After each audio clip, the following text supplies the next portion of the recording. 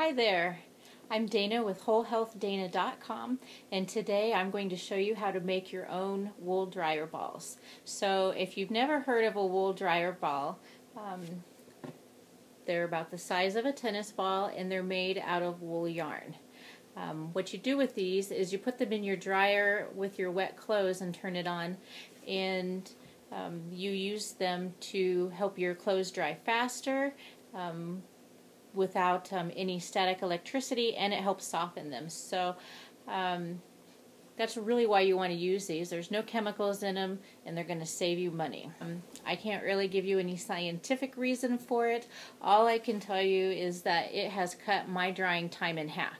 Now, I have a very uneconomical stackable washer and dryer that you typically see in a condominium or an apartment, and they aren't very energy efficient to begin with. Before making these balls, I would have to set my drying time. It goes to 100. I would have to do it 2 times, so 200 minutes in order to dry an average load of towels, jeans. I now set it for 100 minutes, and everything is just about always dry. Sometimes I'll have like a large load of towels, stuff with extra heavier fabric that might maybe go 120 minutes, but it saved me a tremendous amount of time and also electricity.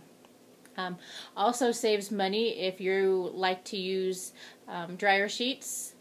Because you don't have to purchase them, box after box. You're not putting any chemicals on your clothing that is later going to be touching and rubbing into your skin. You've got the upfront cost of buying a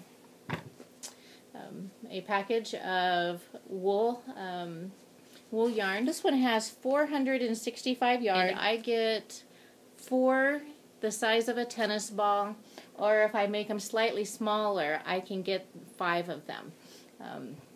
I've heard, although I have not tried it, that the larger you make the balls, that they even work better. So if you wanted to make one up to the size of like a softball, I guess you can really decrease your drying time, but I haven't tried it. So you're going to want to look for a color that is not going to bleed. So don't buy a bright red and think that it's really pretty, because you could end up with some damaged clothing and regret it. Now, you want to make sure that you get 100% wool. You don't want anything that says it's super wash or machine washable, because it's not going to felt and stay together. So to get started, what you're going to need is a roll of yarn. You're going to need a pair of pantyhose, knee highs, a pair of tights, something like that. We're going to use this later on. I'll show you how. And a pair of scissors. So first off, what you're going to do is grab your yarn, and you're going to make 2 fingers together. And you're just going to wrap it around your finger, I'd say about 10 times. So after you've done that, you're just going to pull it off your finger. Try not to wrap it too tight. You'll have trouble getting it off.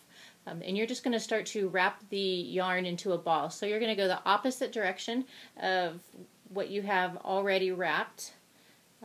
So you're going to have something that starts out looking like this, almost like a little bow.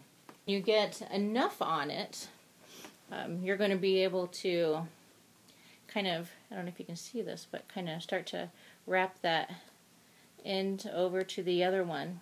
But basically you're just wrapping until you make something that resembles a ball. It doesn't have to look pretty. It's going to eventually start to come together as the ball starts to get bigger, and you'll start to fill in the spots.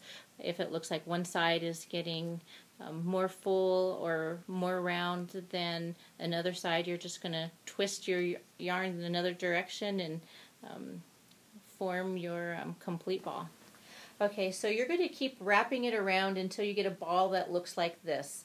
And this is about the size of the other ones that I've made.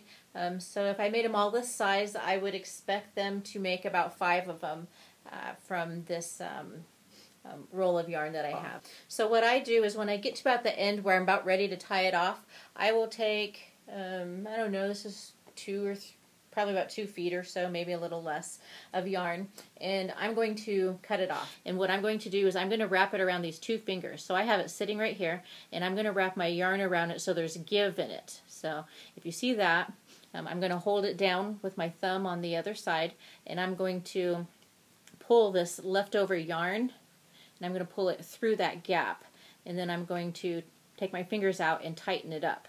And I'm going to do that several times, just so that I can keep pulling the yarn through, so it's not going to be hanging loose at some point. And then when I get to the end, I've kind of got, like, this is what I've got because I've pulled it through a couple of times. I'm just going to wrap it around like that one last time, and I'm just going to pull it through some of these little strings in here. So I'm just going to pull one up a little bit and just kind of start wrapping it through until there's just not any string hanging out. And I'm not too concerned about if there's a little piece that's hanging out, because our next step is to, when we finish it off, we're going to felt these so that all of the yarn is kind of matted together. So I've got it kind of already pulled through. There's a little bit of overhang right there you can see coming out, but like I said, it's all going to felt together and it's not going to matter. So these are just like little trouser socks. You can use a pair of pantyhose if you've got tights. You're just going to take yours and put them in, put one in, tie it off, put in another one, tie it off in between it so that you've got 3 of them and then they're separate. And this is pretty important process. So for probably the next 3, possibly 4 loads of laundry that you do, what you're going to do is throw this in the wash. So whatever you're washing, hot, cold, it doesn't matter, throw it in. Throw it into the dryer and let it dry with the rest of your clothes. And when they're done, they're going to be all felted together. So you can see that this one looks the same, but those little threads, they don't come and pull apart because they're all matted together now. I like to put essential oils on mine. So usually before I throw my wet clothes in, these are all just sitting on the bottom of my dryer. And I just take my little bottle of essential oil, whatever scent I'm using, and just put a couple drops on each one before I throw it in there. So I hope you've enjoyed this episode. Make yourself some dryer balls and let me know what you think.